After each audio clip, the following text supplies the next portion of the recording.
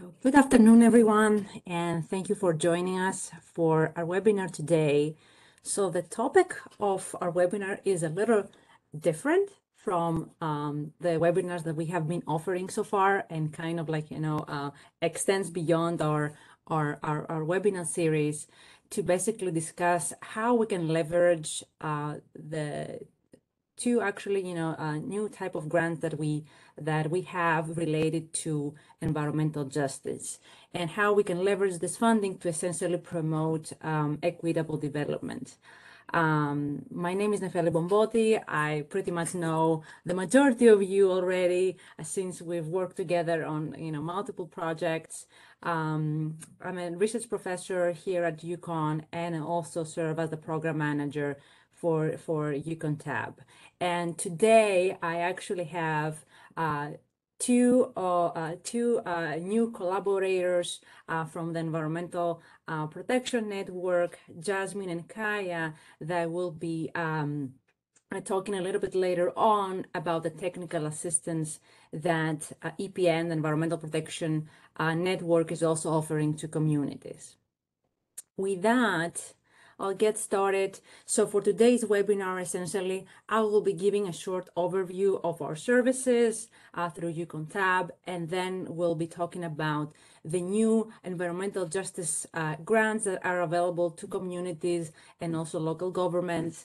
And then I'll hand it over to Jasmine to go over her slides on the Environmental Protection Network services and technical assistance. At the end, we have some time built for Q&A where you can unmute yourselves and just ask questions, or you can put your questions into the chat. I'm recording the webinar, so you can always, go back to the recording at the end, and we'll be uploading this on our website together with the slides from this presentation. So our program, the Technical Assistance for Brownfields program for EPA Region 1, essentially you can find the majority of information on our website. So if you click on the tab.program.uconn.edu, you'll see the types of services that we are offering to communities, together with resources like templates and other information, relevant information on brownfields redevelopment. Just to briefly introduce our team, our program director, Professor Kusoku, myself, Dr. Randy Mendes, Dr. Rupal Parekh, who is the community engagement lead, Dr. Sarah Wakwai as our public health expert, and Dr. David Dixon as our director for Center for Land Use. Essentially, our team is a very diverse team in terms of expertise. All of us work together to serve communities across New England. So we basically serve all 6 New England states, working together with communities, including municipalities, town and cities, but we also serve nonprofit organizations, regional planning commissions or other regional organizations, and of course, states and tribes. As an overview of our services, mainly we focus on providing direct technical assistance to communities, and I'll be talking a little bit more about that. We have our municipal assistance program, where communities participate to receive assistance on brownfields redevelopment on various projects in collaboration, in coordination with our course activities here at UConn. Our continuing education program, where we offer webinar series and workshops on different topics, and of course our community engagement actions. In terms of direct technical assistance, you can always reach out to us if you have a question about a technical document. We summarize previous environmental site assessment reports or remedial action plans or planning documents, anything related to anything, let's say, of technical nature around brownfields. We can, our team can basically provide the readers, let's say, digest or the summary of those documents for essentially, for the public. A big component of our services includes reviewing proposals for brownfields grants. So if you're planning to submit an EPA brownfield grant proposal in the near future, feel free to reach out to us. We'll be happy to help you with putting together your application package. I mean, we cannot write the proposal for you, but we can help with some of the components. And of course, we can provide an extensive review and feedback on your draft. And of course, we also help with state program proposals. So if you're planning to apply for a state grant, we can also help with that. Access to resources, for example, example proposals and documents, and for instance, templates for procurement documents, RFPs, RFQs. We will be happy to share those with you. And of course, if you have specific technical questions about, about a specific project, you can always reach out to our team, and we can set up a consultation and a one-to-one consultation to go over the specifics of your project. Our municipal assistance program, and this is kind of like a unique program that we have here at UConn Tab, because we do have the courses that we offer at UConn. So have access to the students that they're really motivated and want to actually work on hands-on projects. So essentially, we offer this municipal assistance program 3 times a year. In the fall semester, from September to December, essentially the main activities of the program focus on the EPA brownfields grants. So that marks grant support essentially stands for multi-purpose assessment, revolving loan fund, and cleanup grants. That again, is for EPA brownfields grants, where the students work with communities on different aspects of the proposal, including summarizing demographics using Idris Screen and drafting some of the summaries for the site descriptions.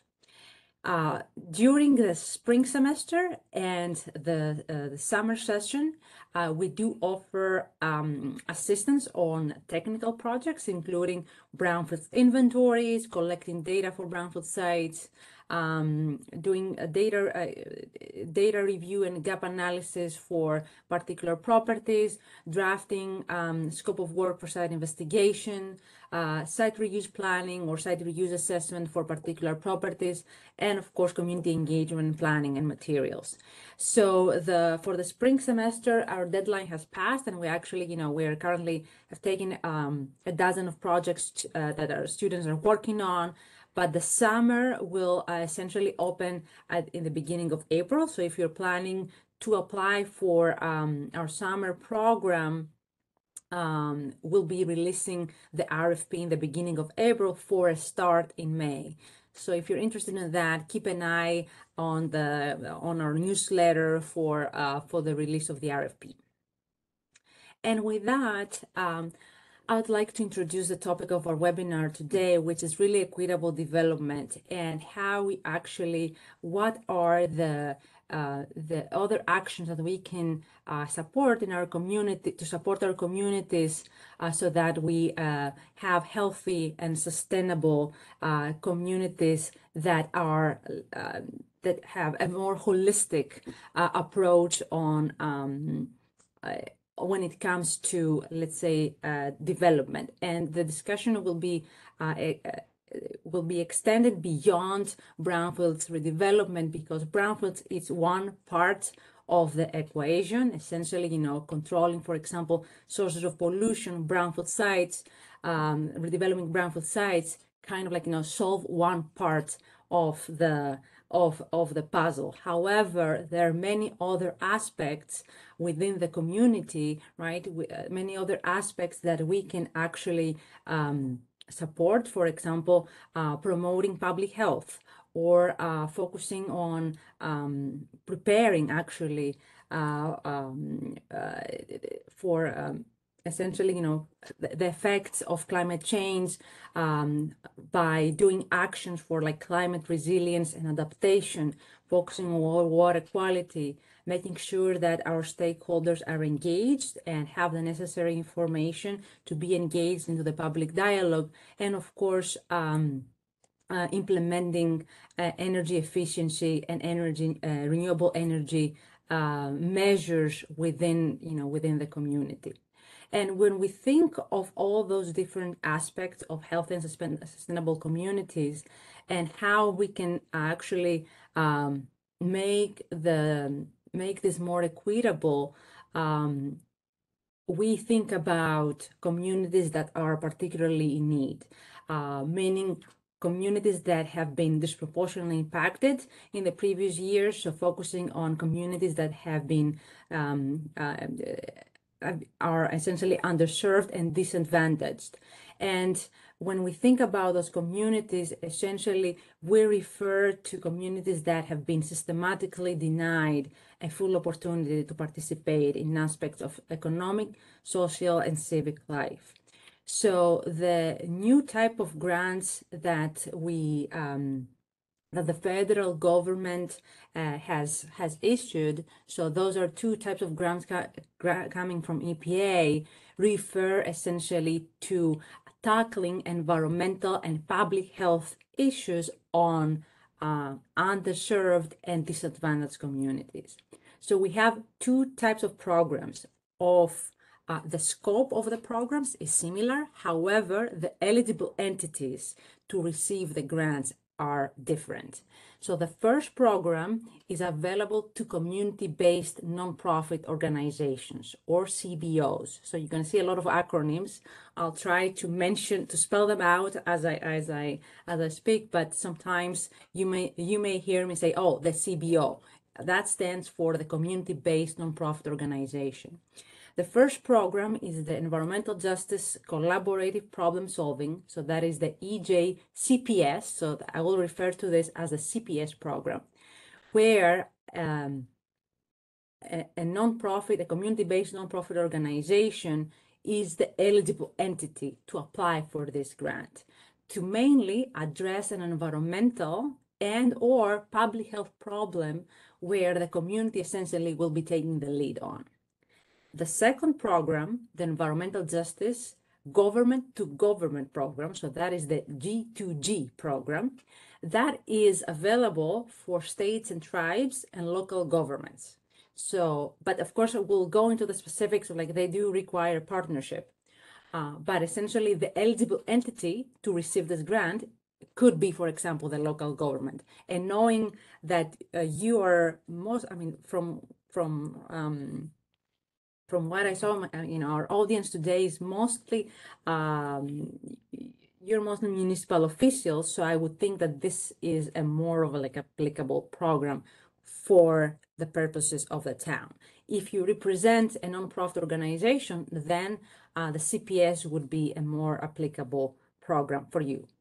So essentially, the G2G program also has a similar scope in terms of like tackling, again, an environmental or public health issue within the community. So it doesn't have to do with brownfields. It doesn't have to do specifically with, let's say, a source of pollution. It could be a broader problem. So this would be something that you could, for example, identify within your community as an environmental or public health issue and request funding for that. And we'll be going over example projects and what kind of topics that you can actually include there. So to summarize a few important things here with respect to the two programs that we have. The CPS, as I mentioned, is available to nonprofit, community-based nonprofit organizations. Partnerships are not required for this program, but are strongly encouraged. And if you're partnering with somebody, with another entity, you will need to have a letter of commitment, and also you will need to actually assign a sub-award. Some of the partnerships might not have a sub-award, but when you do have a sub-award, that needs to be reflected also in the letter of commitment. The funding available for this program is $500,000. And they actually have set aside, so this is the award ceiling, essentially. You can request up to $500,000.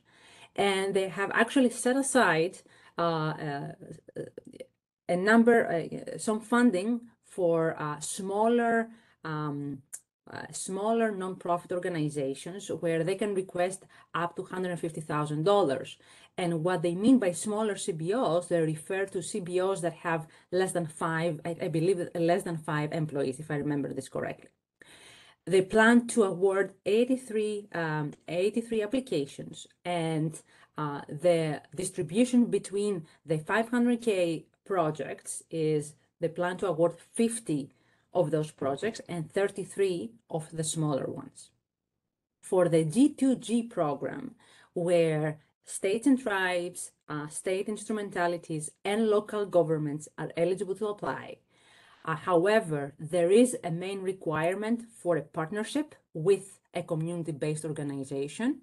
So if you're planning, if you represent, for example, a municipality and you want to apply for this program, you will need to partner with a CBO to be eligible for that. So they really want to have this partnership with community-based organizations. And that would also need to reflect sub-award, at least one. It's strongly encouraged to have at least 3 partnerships, but they do require at least one. And again, you would need a letter of commitment with sub-award information. The award ceiling for that is $1 million, so it's a big chunk of money. There is plenty of things you can do with $1 million, and they plan to award 70 proposals, and those numbers are nationwide. So 83 for the first one, 70 for the G2G program. Any questions so far? Anything that you'd like to ask with respect to kind of like the numbers and the logistics specifics, let's put it that way here?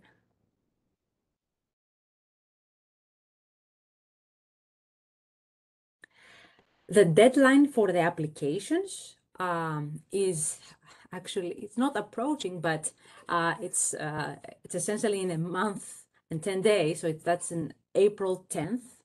And the cooperative agreement, the start day of the project, will essentially be in the next fiscal year, which is essentially October 1st, starting October 1st of 2023, with a period of performance for 3 years. So if you're planning to apply, have in mind that the proposed activities would have to start October 1st, and then you would have to spend the funds within the next 3 years. Now, in terms of environmental or public health issues that you can actually target with these programs. So mainly, we have kind of like, 3 different categories. I mean, in the RFA, they do specify these as 5 main categories, but I have kind of like consolidated them, like merged them according to the topic there. So when it comes to, for example, pollution prevention, monitoring, and remediation, the types of environmental, let's say, issues have to do with air quality and reducing, for example, asthma. So, and that applies to actually, also active facilities. So, for example, if you have a school, right, that or if you have any other public facility that there might be an environmental issue, you can definitely include that into the application. The other part has to do with water quality and sampling. You can propose to do sampling and perhaps monitoring if you have, for example, a particular environmental issue, for example, PFAS or an emerging contaminant. You could suggest sampling activities for water quality purposes. Lead contamination, that is actually, my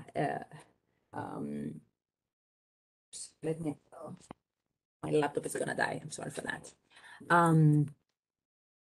So lead contamination, if you have a facility, even active facility, that you have building materials that might be hazardous right, with like lead-based paint, you can definitely request funding to do a survey and also to do abatement for the particular facility, especially if there is a public health concern. For example, in like schools, as I mentioned, that is, we've seen a couple of those examples of like, schools that have building materials that are hazardous, and there is a significant public health concern, right, that they need abatement and repair.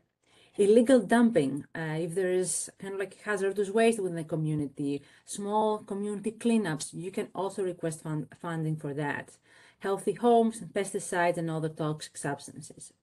When it comes to climate resilience and adaptation, projects on stormwater and green infrastructure, emergency preparedness and disaster resiliency, food access to reduce vehicle travel and fuel emissions. So those are some of the topics that you can actually request funds for.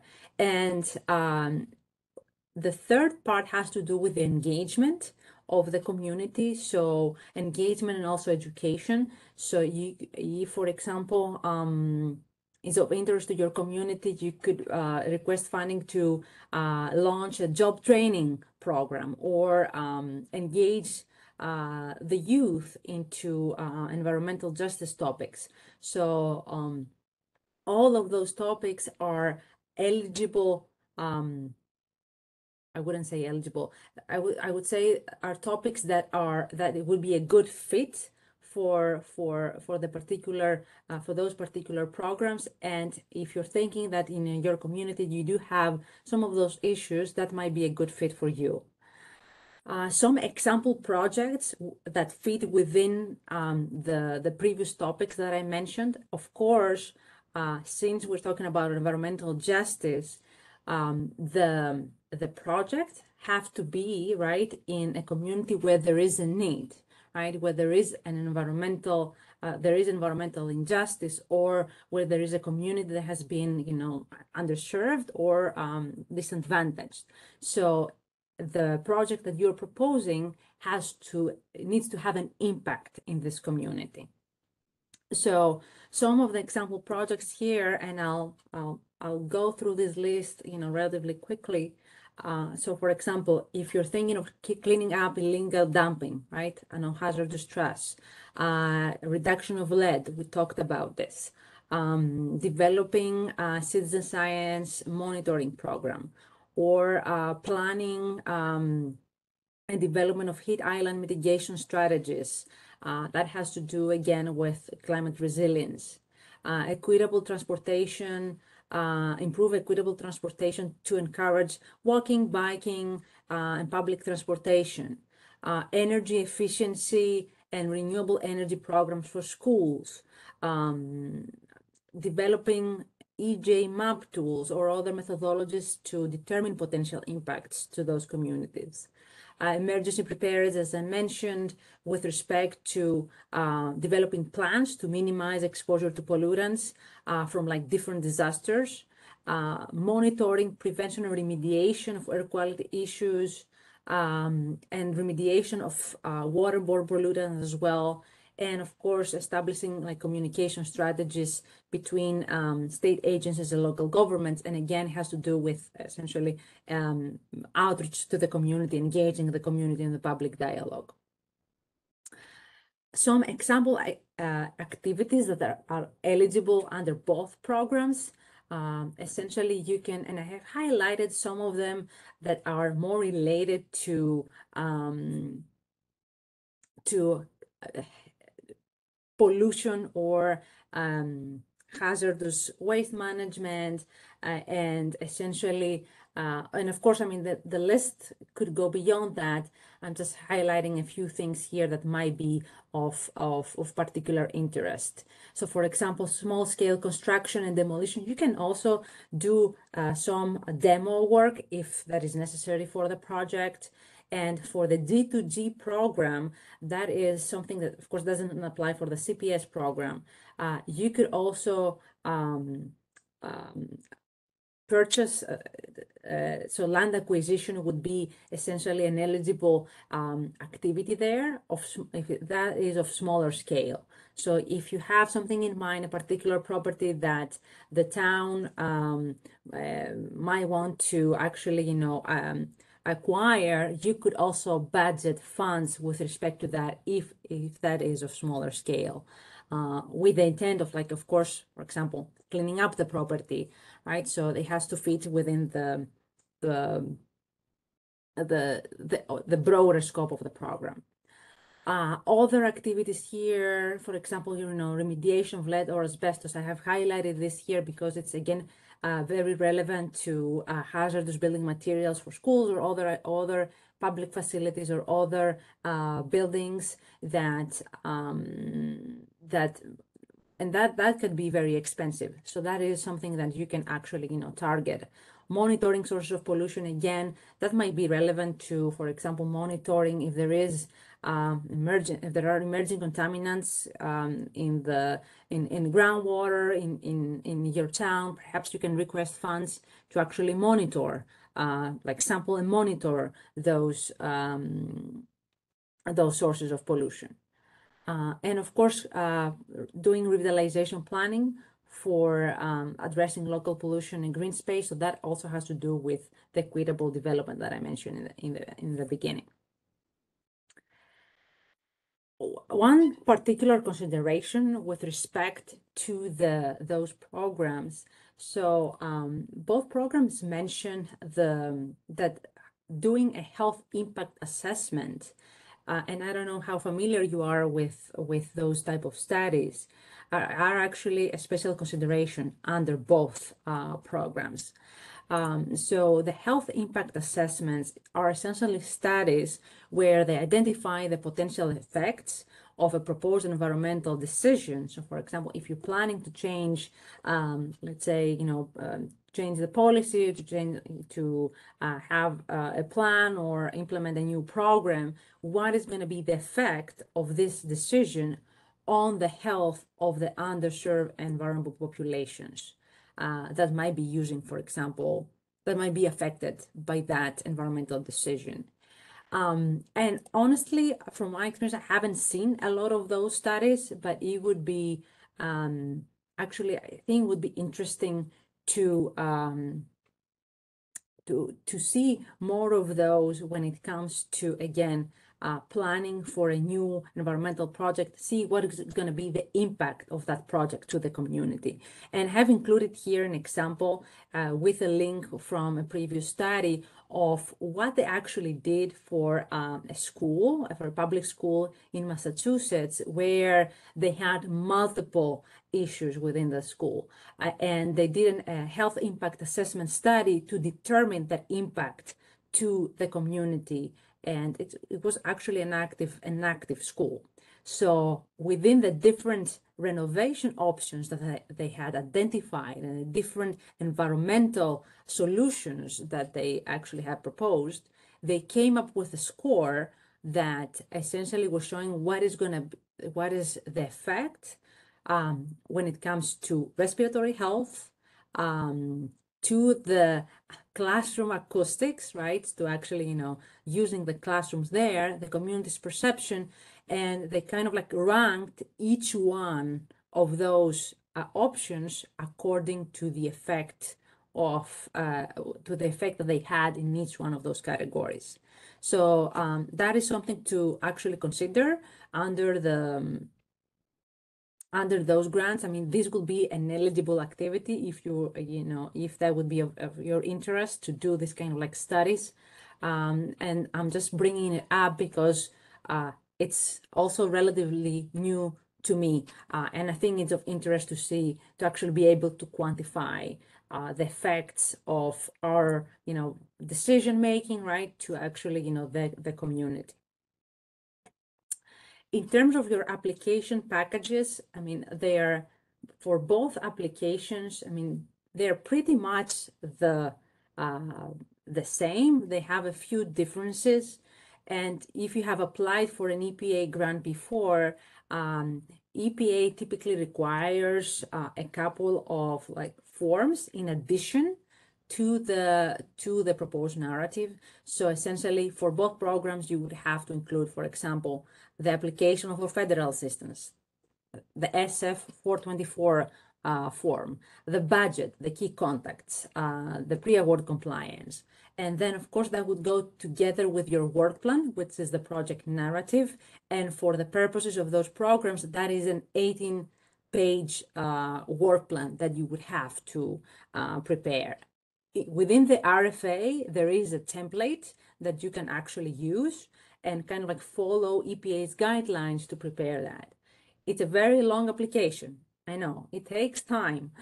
So hopefully, within a month and 10 days, that would be something that you can actually, put together. And besides those 5 items here, there are other attachments, for example, that you will need to include. For example, if we go over the G2G program, because I feel that this might be more relevant to the audience here. For example, you would have to include budget, right? The environmental results, letter of commitment from your partnership, from your partners, and the resumes of the project manager and key personnel. So, I mean, the application package is definitely, a big chunk of work, but they're also offering $1 million. So it's kind of like, perhaps it's worth putting in the effort.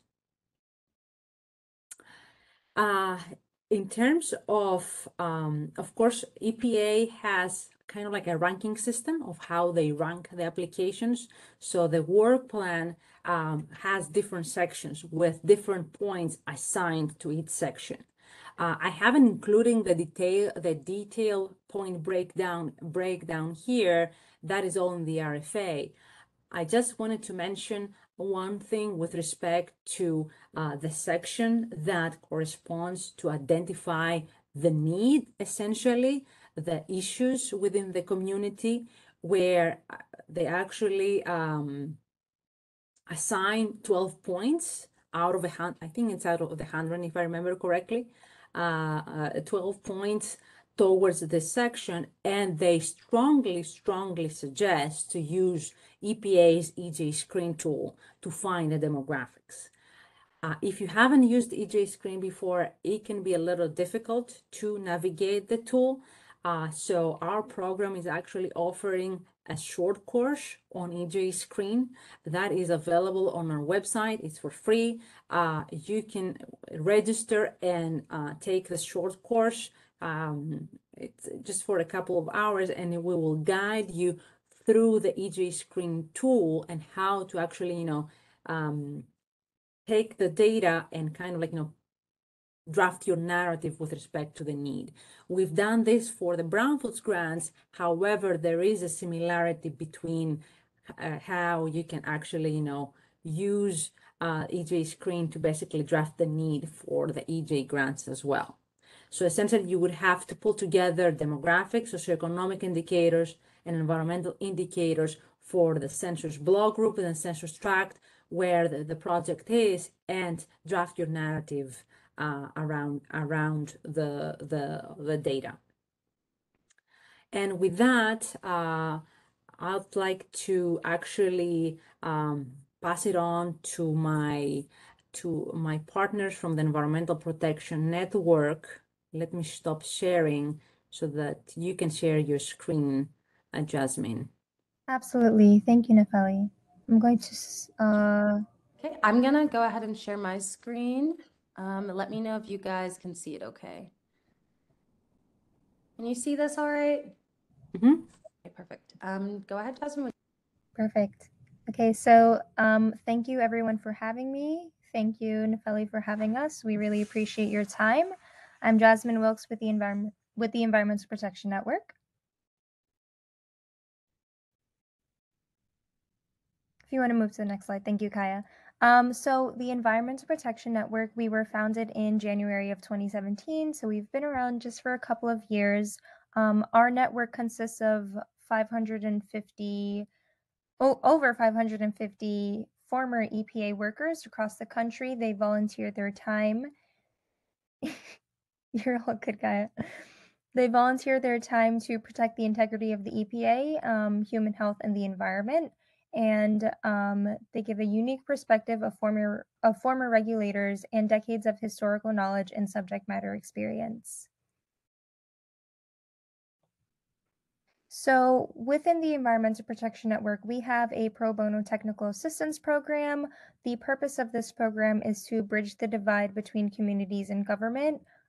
So this includes former engineers, scientists, lawyers, permit writers, and communities and the nonprofits who support them. And we also serve under-resourced state, local, and tribal agencies. Within our pro bono technical assistance program, we like to navigate regulations, data, policies, and funding opportunities. And the goal is to achieve tangible public health benefits for all. There are many types of assistance that we provide. So just to name a few, document translation into lay language, helping communities understand things to their level, navigating regulatory and grant programs, identifying individual contacts at agencies and connecting groups with others, and sharing lessons learned.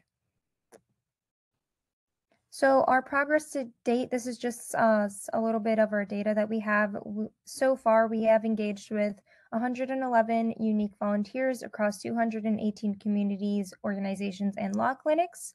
We have responded to 258 inquiries, and we have made 587 connections with our volunteers, and we have helped groups access over $3 million in funding. And we anticipate exponential growth, especially since we have been hiring new employees lately. And to get to that, we have brought on 5 new staff and more to come. So going into our brownfields technical assistance, just a couple examples are listed here: Bayview, Hunters Point, the Sustainability Lab, CCLR, a bunch of law clinics, and Columbia Riverkeeper.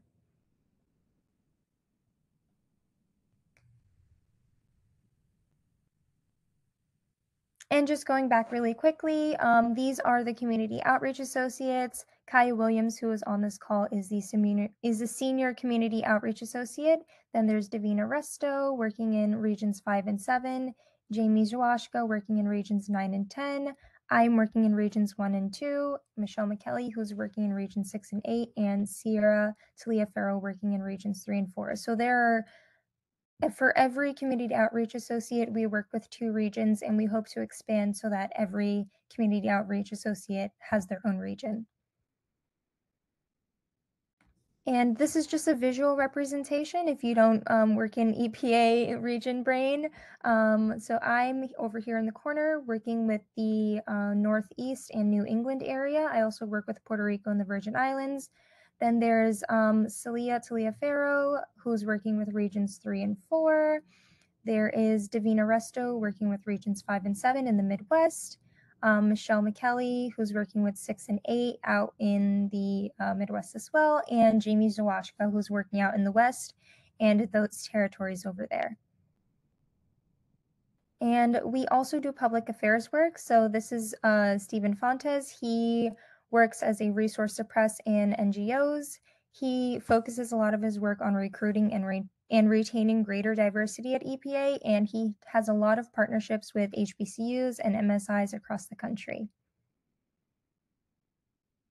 And on our policy side, this is Michelle Montoya. She facilitates EPN's issue teams. A lot of her work focuses on submitting formal comments and letters, and she advances progressive national policies and educates Congress on anything going on. So going back into a little bit of the topic and the purpose of this entire meeting, the EPN Grant Writing Assistant and Review, we have been heavily focusing on the EJ-CPS and the EJ-G2G. We have been focusing a lot of our work on assisting groups with registration for SAM.gov, grants.gov, and receiving a unique entity identification, UEID, which is different than an EIN. And just for awareness, EPN will be hosting office hours this Thursday, tomorrow, March 2nd at 4 p.m. Eastern Time, 1 p.m. PT, to answer any questions and walk through the initial processes. So if you have any questions about SAM.gov or grants.gov, we will be there on the Zoom to provide any answers or any clarifying questions. We will be sending out additional information, including templates and instructions on Monday, March 6th. But in the meanwhile, we highly recommend that you complete both registrations by this Friday, March 3rd, just so that we can, all have some space to help each other out. And if you're interested in the office hours, we can send the link in the chat or we can send it elsewhere. But yeah. And I believe that's the final slide. But again, I'm Jasmine. I'm one of the Community Outreach Associates. My email is there. My number's there. I will also put it in the chat. And Kaya Williams is also on this call. She is the Senior Community Outreach Associate. So if you have any questions, please feel free to reach out to either of us. And thank you so much, Nefeli, for holding space for us to speak. Thank you both. We have a little bit of time for questions. If we have any, feel free again to unmute yourselves and just, we're a small group. Yes, Jill, I see your hand. Thank you. That was very informative. I have two questions. On these grants, is there traditionally a community match? And if so, how much is it usually? There is no co-share for this type of grants. So you don't have to provide a matching. You don't have to provide matching to request the full amount of money. Okay, and then my second question, is this an annual program? Is it anticipated to be an annual program or is it just this year? So that actually, I don't know, Kaya, if you have more information on that. Yeah. As far as we have heard, I'm not sure if it's annual at all. They haven't mentioned it being annual, so I'm assuming it's not. I will also add, we didn't put in the slides that we are helping groups with partners, find partners. Hey, Brie. We're helping by assisting groups write with those templates so that it can basically generate the application on its own. And then in terms of the final review and feedback, our volunteers who are former bureaucrats, a lot of them were the ones who either helped create or start these programs and have reviewed and accepted past applications. They're going to be providing feedback and review for all of our groups that anyone that really reaches out to us. So thinking about how they are actually funding those programs, I mean, those programs are not entirely new. They have been, they exist for years, but they were of like smaller scope. So for example, the problem-solving collaborative program that existed for a couple of years, so they have a list of like previous projects. But this year, because of like additional appropriations, and also I think it's not the infrastructure law funding, but is the Reduction Act that is actually probviding more additional funds towards the EJ office. That's why they have the increased number of awards and also increased funding requests. I'm not sure if next year we're going to have that much funding available. So I would definitely think that it is a good opportunity to apply for this year. And Inflation Reduction Act, exactly. So, so going back to the reviews, Kaya, so you mentioned that you are accepting also applications for review from communities nationwide, right? Yes, we are. So we are kind of taking a few different tracks. The first track and first step we're taking is that registration on SAM and grant.gov to get their unique entity. I believe it's like number or identification number. And then from there, starting on Monday, we're going to begin to reach out to all of the groups who we have helped register or who are already registered prior to us reaching out to begin the process to actually writing the grants. And then the final process will be matching all of those groups with different volunteers, as well as a few other groups who already had grant writers to our volunteers to get that feedback, that review, that advice. And it's completely up to the groups in terms of what they submit. It's just a moment to gauge feedback and hear what, I don't know, from a former bureaucratic perspective, if they have a good application and if they think it is likely to get accepted. And for our program, because we are tab, right? So that, I mean, our program is oriented, towards brownfields, and that program, the EJ grants extend beyond that. We don't currently, support reviews for this type of grants, but of course, we'll be happy to help and, connect you with, the environmental profession network that they're actually, offering this type of pro bono technical assistance. And Jasmine's email and phone number are also in the chat, so you can also feel free to reach out to us directly, either via email or on our website. Any way you connect with us, we're happy to help.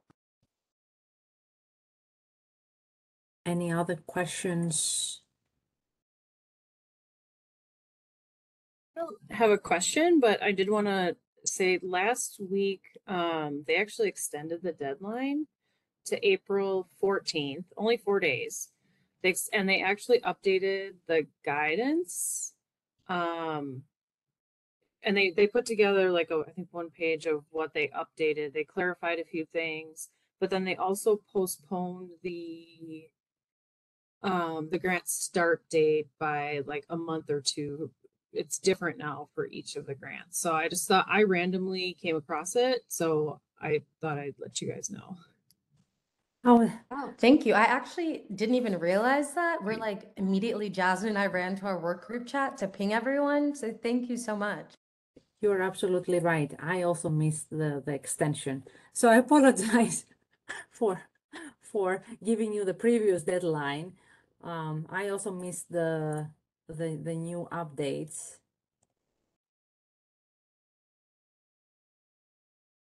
Well, that is actually a relief. So thank you for sharing. It gives us 4 extra days, which isn't much, but you can get a lot done in 4 days.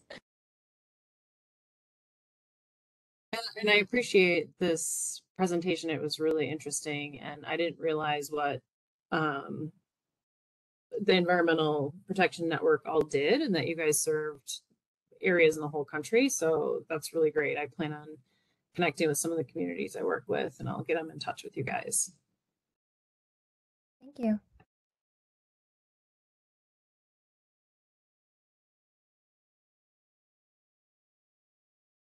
I'll make sure I'll update the dates on the Well, slide so that I was going to say, well, thank you for having us. Any other questions? All right. Well, thank you all for attending the webinar. And thank you to our guests today, Kaya and Jasmine. And again, if you have any questions, feel free to reach out to us or reach out to Jasmine and Kaya directly. Would be happy to help you as much as possible with, there's so much funding available out there. Hopefully, our communities get their share. Thank you so much, everyone. Thank you for having me. Thank you. All right. Have a good afternoon, everyone. Thank you Take very care. much. Bye-bye.